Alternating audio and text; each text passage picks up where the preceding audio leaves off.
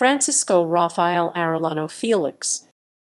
Francisco Rafael Arellano Félix, 24 October 1949 – 18 October 2013, was a Mexican drug lord and former leader of the Tijuana Cartel, a drug trafficking organization. He was the oldest of 7 brothers and headed the criminal organization early in the 1990s alongside them. Through his brother Benjamín, Francisco Rafael joined the Tijuana Cartel in 1989, following the arrest of Miguel Ángel Félix Gallardo, one of the most prominent drug czars in Mexico during the 1980s. When the Arellano Félix took control of the organization in the early 1990s, tensions with the rival Sinaloa Cartel prompted violent attacks and slayings from both fronts. The drug lord was arrested in 1993 in Tijuana, Baja California, and imprisoned at Federal Social Readaptation Center No. 1, a maximum security prison. In 2006, he was extradited to the United States, pending charges on drug trafficking in a California federal district court. He was released from prison 2 years later and deported back to Mexico. Back in his home country, Francisco Rafael had no other pending criminal charges. While celebrating his birthday in Los Cabos, Baja California Sur on 18 October 2013, a gunman disguised as a clown shot him dead. Early life. Francisco Rafael Arellano Félix was born in Culiacan, Sinaloa, on 24 October 1949, to Benjamin Francisco Arellano Sanchez father and Norma Alicia Felix Zezueta mother. His father was from the state of Durango but emigrated to Sinaloa, where he met his wife in the 1940s.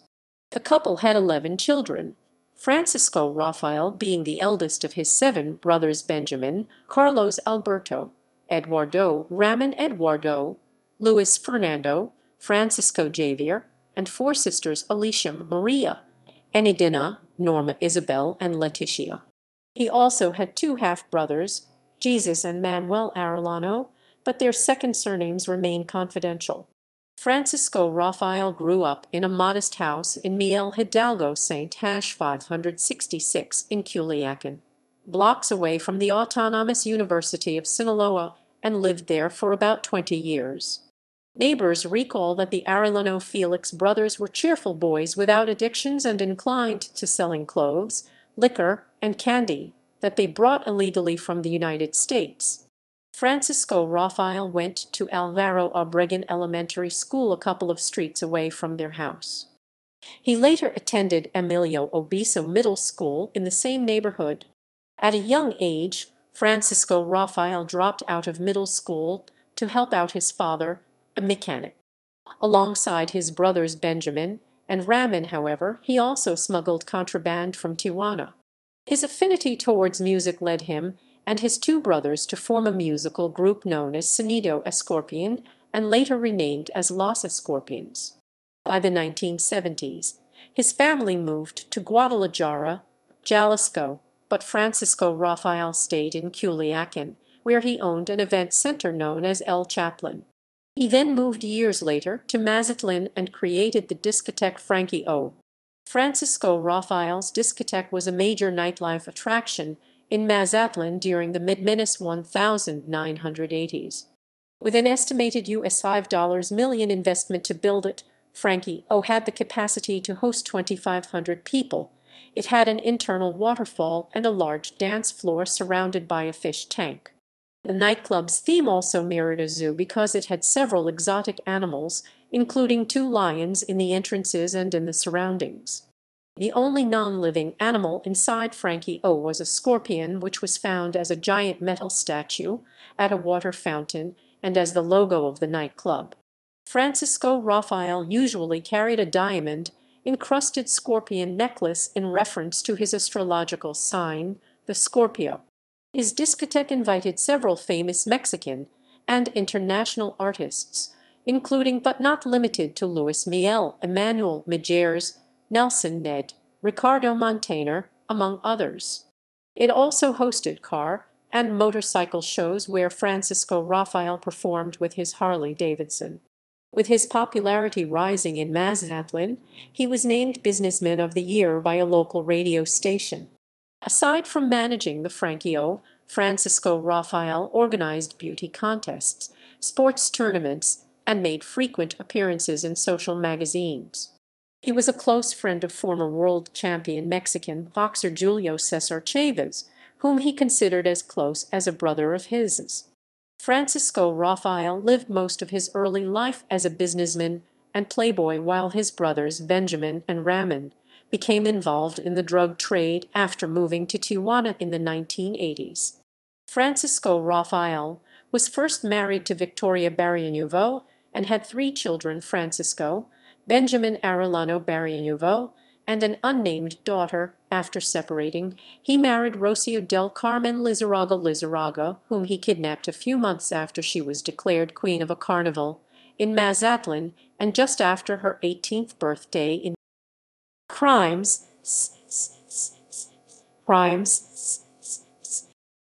the sister of Francisco Rafael's mother, Agustina Felix Zazueta, married Jesus Labre Aviles alias El Chai, a drug trafficker under the tutelage of Miguel Ángel Félix Gallardo, the former leader of the Guadalajara cartel and a high-profile drug lord in Mexico. Other sources say that the Arellano Félix brothers were nephews of the drug lord Félix Gallardo, who allegedly introduced them to the drug trade in Baja California.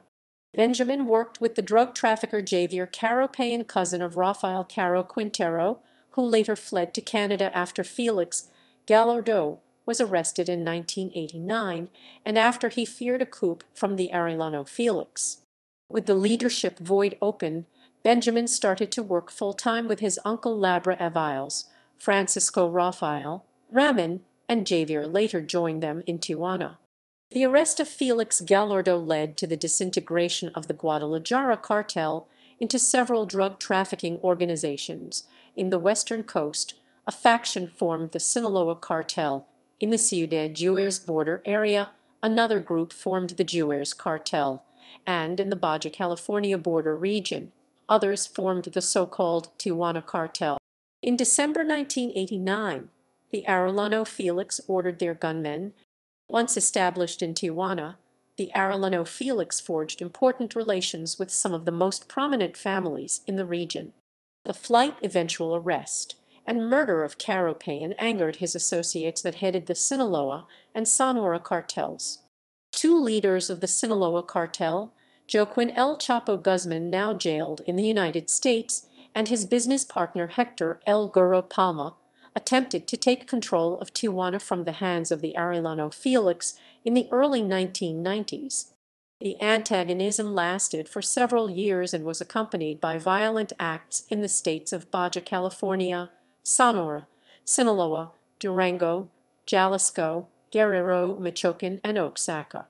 In 1989, El Chapo Guzman sent Armando Lopez alias El Rayo, one of his most trusted men, to speak with the Arellano Félix in Tijuana. Before he had a chance to speak face-to-face with them, Lopez was killed by Ramon. The corpse was disposed in the outskirts of the city, and the Tijuana cartel ordered a hit on the remaining family members of the Lopez family to prevent future reprisals. 2 years later, Ramon killed another Sinaloa cartel associate, Rigoberto Campos Salcido alias El Rigo, prompting bigger conflicts with the rival cartel. In September 1992, the Tijuana cartel ordered another hit against their rivals. In Iguala, Guerrero, lawyers of Félix Gallardo and several of his family members were kidnapped and killed by gunmen. El Gurro Palmer responded to the attacks by ordering several of his men to kill 8 members of the Arellano Félix organization at the Christine discotheque in Puerto Vallarta, Jalisco. Ramon and Francisco Javier were the prime targets, but they escaped uninjured. Their deep-seated rivalry reached its peak on 24 May 1993, when gunmen affiliated with the Tijuana cartel attempted to kill El Chapo Guzman in the Guadalajara International Airport. In the raging fire, gunmen shot a luxurious vehicle thought to hold Guzman. However, among those aboard was Catholic Cardinal Juan Jesus Posadas Ocampo, who was killed at the scene, along with 6 other civilians. Guzman successfully escaped the assassination attempt by leaving in a taxi. On 4 December 1993, Francisco Rafael was arrested by the Federal Judicial Police (PJF) in Tijuana for charges on drug trafficking, illegal use of weaponry under Mexican law, and complicity in the murder of Posadas Ocampo. He was sentenced to 10 years and 3 months and imprisoned at the Federal Social Readaptation Center No. 1, a maximum security prison in Almoloya de Juárez, State of Mexico. Unlike the rest of his brothers who eventually led the Tijuana Cartel and made it one of the leading and most violent drug trafficking organizations in Mexico during the 1990s, Francisco Rafael was not a key player in the cartel's hegemony. His arrest in 1993 was earlier than the eventual downfall of his other brothers, who were later arrested and or killed. In the Tijuana Cartel, his task was to coordinate the buying and selling of narcotics to the United States. Extradition to the U.S. Release and deportation. Though sentenced to 6 years in prison, Francisco Rafael was released on 4 March 2008 after a year and 5 months behind bars. His lawyer confirmed that he was released for the time he had previously served in Mexico. Once released, he was deported to Mexico through the Paso del Norte International Bridge, Santa Fe International Bridge in Ciudad Juárez, Chihuahua, and El Paso, Texas. He had no pending charges in his home country. Mexican authorities watched Francisco Rafael from a distance as he merged through the multitude of people close to the border. It was unknown if his family was notified of his deportation, but the authorities alleged that shortly after his arrival he took a flight to Tijuana to see his wife and children. Upon his arrival, Francisco Rafael moved to Mazatlan before deciding to move to Los Cabos, a resort town in the Baja California Peninsula. The former drug lord lived there with his wife in Cumbres del Tezel, an upper-middle-class neighborhood on a hill and with view towards the Arco de Cabo San Lucas. Instead of his actual name, Francisco Rafael went by his pseudonym Mauro Vasquez and posed as a businessman, avid motorcyclist, and music producer. Death. Francisco Rafael was celebrating his 64th birthday along with his wife, children, and friends at Ocean House, a beachfront banquet hall owned by Hotel Marbella in Los Cabos, Baja California Sur on 18 October 2013. There were about 80 to 100 attendees at the party, including prominent businessmen, politicians, celebrities, and sport figures such as former Mexican footballer Jared Borghetti and professional boxer Omar Chavez. The party also hosted a number of musical groups, including Banda La Cabina, El Mariachi de Los Cabos, and the former leading vocalist of Banda El Recodo. At around 8:00 p.m. that day, a black-colored SUV entered the private property and parked near the entrance of the ballroom. In the front seats of the car, according to eyewitness reports, were 2 men. In the back seat was a man dressed as a clown, who descended from the vehicle and headed towards the door that led to the kitchen. Once inside the ballroom, the clown identified Francisco Rafael at the center of the room and began to walk towards him. When the clown was about 3.3 ft close, he pulled out a pistol from his costume and shot him point blank in his head, and then several times more as he fell to the ground, killing him on the scene. As the former drug lord lay dead near the entrance, the assassin ran through a rear exit while the attendees yelled, fell to the ground, and hid under the tables. 4 more shots were heard outside the ballroom shortly after the attack. According to eyewitnesses, the clown had done this to scare off one of Francisco Rafael's sons, who was chasing him. The suspect then fled the crime scene in the black-colored SUV and headed towards the highway. The first to arrive at the crime scene were the municipal authorities of Los Cabos, followed by the Mexican armed forces and the federal and state police forces. Upon the arrival of the authorities, Francisco Rafael's wife, in between tears, informed them of the former drug lord's identity. The autopsy revealed that Francisco Rafael died of severe traumatic brain injury from shots in the thorax and head with a FN-57 pistol. The murder of Francisco Rafael initially fell under state jurisdiction because he was not wanted by the federal government when he was killed. Therefore, the murder investigation was started by the Baja California Sur authorities and not by the Office of the General Prosecutor (PGR). However, the PGR joined the case after it was requested by the state authorities. Funeral. On 19 October 2013, the Baja California Sur State Police escorted the corpse of Francisco Rafael and his family members to the port of Pichiling. The body was then shipped by boat to his home state of Sinaloa. It was initially reported by the media that his corpse was to be cremated in Mazatlán. However, his remains were taken to the city of Los Mochis in the municipality of Ahome for cremation on 20 October 2013. Aftermath and investigation. Roughly 24 hours after the death of Francisco Rafael, the Mexican federal police arrested Manuel Aguirre Galindo alias El Caballo the Horse, a founder of the Tijuana Cartel and a high-ranking leader and money launderer who had been a fugitive for more than 20 years in Mexico City. It is unknown who notified the authorities of his whereabouts, but they allege that they were either notified by a rival gang or by members of the Arellano Félix clan. Among the hypotheses presented by Zeta, a Tijuana-based magazine known for its investigative reports on the Tijuana Cartel, are as follows. One shortly after the murder of Francisco Rafael, the police interrogated his family and several of the party invitees who may have shared information that led to Aguirre Galindo's arrest, given that the drug lord was alleged. The motives behind the murder case are officially unknown, but Mexican authorities believe that given the circumstances and the players involved, the suspected source of fire was organized crime, and that the motives possibly stemmed from unpaid old debts and old retributions. The authorities are working with two separate lines of investigation. The first line alleges that Francisco Rafael was killed by members of the Beltran-Leyva cartel, a drug trafficking organization that fights for the control of the smuggling routes in the Baja California Peninsula against the Sinaloa Cartel. The second line alleges that Francisco Rafael was El Chapo was nearly captured by the Mexican federal police in Los Cabos in March 2012 after an anonymous call informed the DA that the drug lord was possibly hiding in 3 properties. Investigators allege that Francisco Rafael, although he was no longer involved in organized crime, might have tipped the authorities to his whereabouts and incurred El Chapo's wrath. They also believe that the attack might have been carried out by a local drug-dealing group in Los Cabos.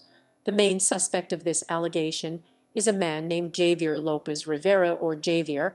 In this line of investigation, the authorities believe that the drug dealer sent 2 of his men to pick up the assassin who had arrived from Sinaloa at the Los Cabos International Airport. 2 of the 3 men involved in the murder case, they allege, go by the aliases Cain and El Chapito. According to the Mexican authorities, the murder plot was possibly carried out with the collaboration of the Tijuana Cartel, because no security measures were taken during the party and because the entrances were open to the public when they are usually closed for private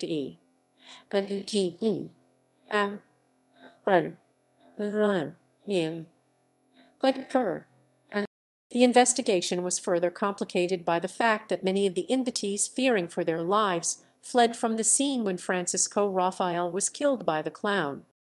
Out of the 80 to 100 attendees, only 20 of them stayed, many of them family members and employees of the banquet hall. When the authorities interrogated those who stayed and asked them whether they had recognized the assassin or any other physical features, none of them were able to give any details. Some stated that they did not even pay attention to the clown when he entered the crime scene, while others stated that they did not even recall exactly what the clown was wearing, remembering only that the assassin was wearing a blue striped or purple shirt, a multicolored wig, and a red clown nose. On 7 November 2013, a person who was at the murder scene uploaded a 1 4-minute video on YouTube showing the scene before Francisco Rafael was killed. The video starts with the former vocalist of Banda El Recodo singing El Cenar de las Canas, a song by Vicente Fernandez, alongside a mariachi group. As the film progresses, the camera turns to the sides and shows former footballer Jared Borghetti sitting.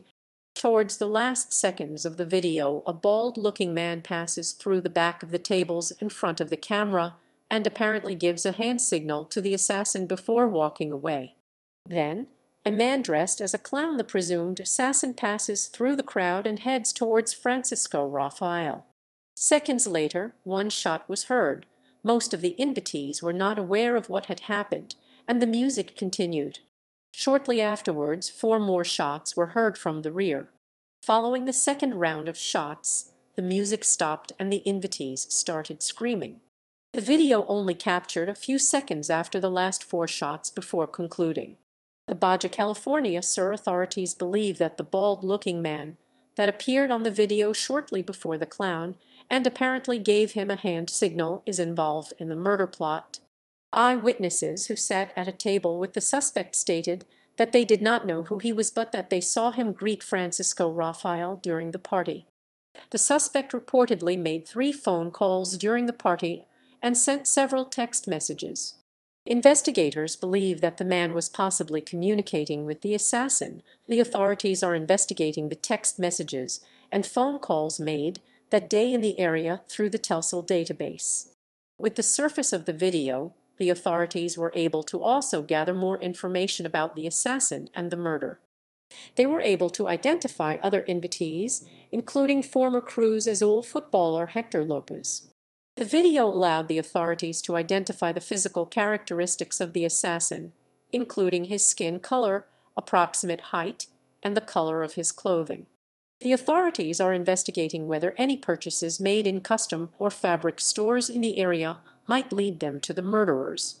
In January 2014, the PGR stated that the alleged mastermind of the murder was possibly Jose Rodrigo Arechiga Gamboa alias El Chino Antrax, the leader of Los Antrax, an armed squadron of the Sinaloa Cartel. The agency revealed through several photographs that Francisco Rafael and Arechiga Gamboa met at the fight promotion event of boxers Omar Chavez and Joachim Alcine in Los Cabos 2 days prior to the murder.